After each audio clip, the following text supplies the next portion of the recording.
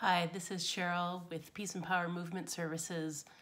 I want to talk today a little bit about having a stiff neck. I have clients that come to me and they wake up in the morning and their neck is stiff, or they find at the end of the workday that, they really, come back into their body and realize how stiff and sore their neck is.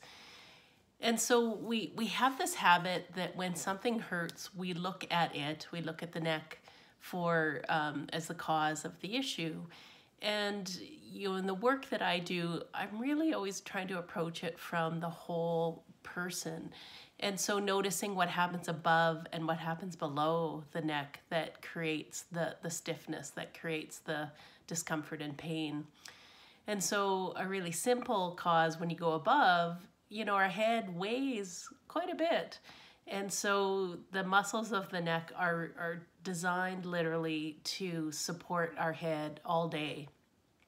But when we hold our head in an alignment that's, radically off of the base of the neck, so forward, craning forward to look at a screen, or I've really noticed, in a lot of Zoom meetings, people are listening kind of at an angle.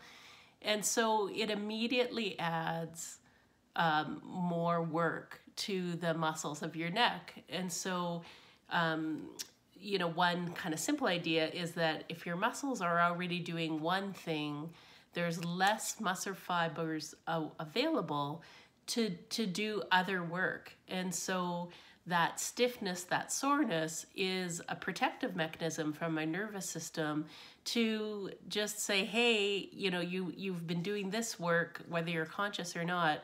So stop doing this and rest and recover. So that's looking, upstream in terms of what the issue might be. If we look downstream a little bit, often another culprit is this way that we kind of sit with our shoulders rolled forward.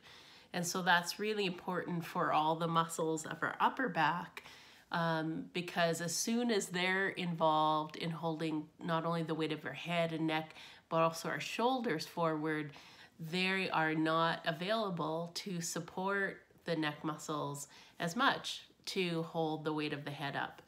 And so it's another example that unconscious work happening below means that those muscles of the neck take on like double duty to support your head, to support, where you're looking, how you're moving around in your environment.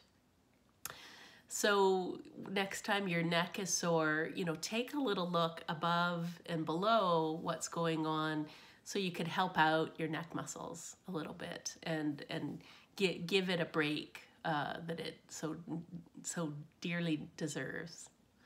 So take good care. Here's to your good movement today.